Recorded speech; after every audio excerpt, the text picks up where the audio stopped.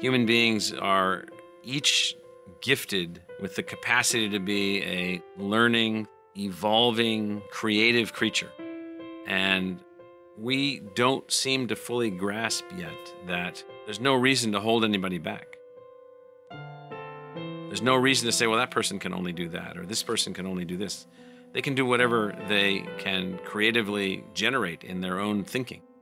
And so there's all these debates about, well, college is only for these people or those people and so forth. And I'm not saying that college is for everyone. Learning is for everyone. Adaptation is for everyone.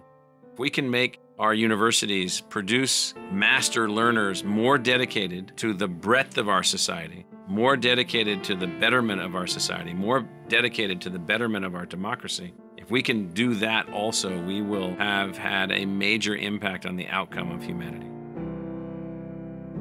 So our charter has emerged with three principal component parts to it.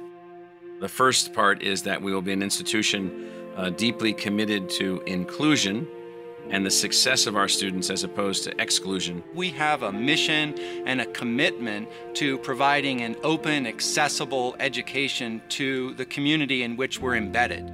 The more individuals that we leave on the fray, the higher likelihood they won't reach their potential, that they won't be able to have that one meaningful conversation that changes everything.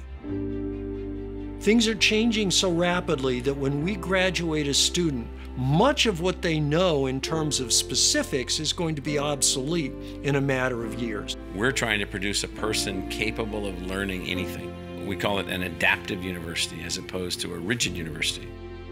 It's a very different objective. The world, as it moves forward, we'll see more and more complex problems.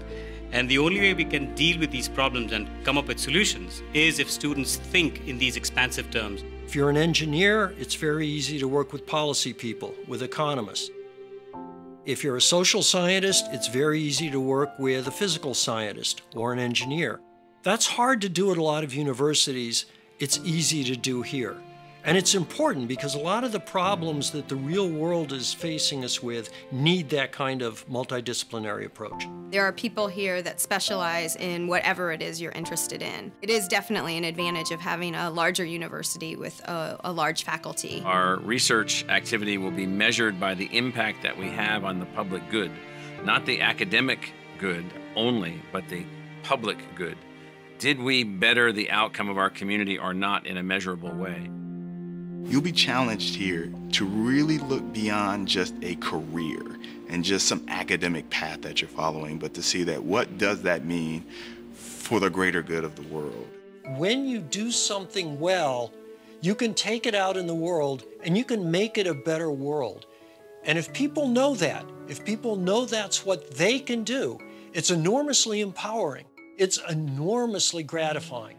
It's our job and our professional but also moral imperative to get the findings of our research into the hands of the everyday person that can actually use and consume and turn around this research for the betterment of their workplaces or their local focuses of control.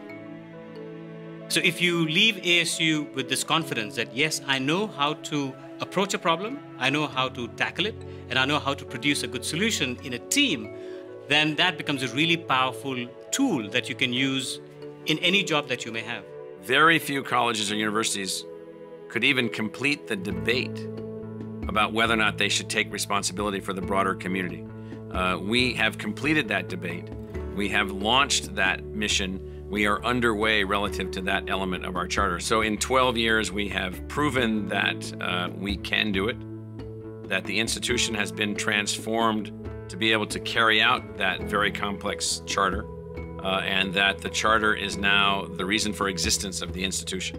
So what we're doing is we are training the next generation of leaders. These students are learning something specific about a topic that interests them, but they're also learning these critically important concepts that will shape the way that they approach the rest of their lives. The culture of a major research-driven public university in the United States has been inextricably and forever altered to be focused on the success of the student and the success of the community, and that every asset of those individuals in the university, every ounce of energy that they have, is devoted to those two things, and that at that university, through years of demonstrated proof, the students being produced at that university, regardless of their family circumstance, are as capable or more capable than the students being produced at any university.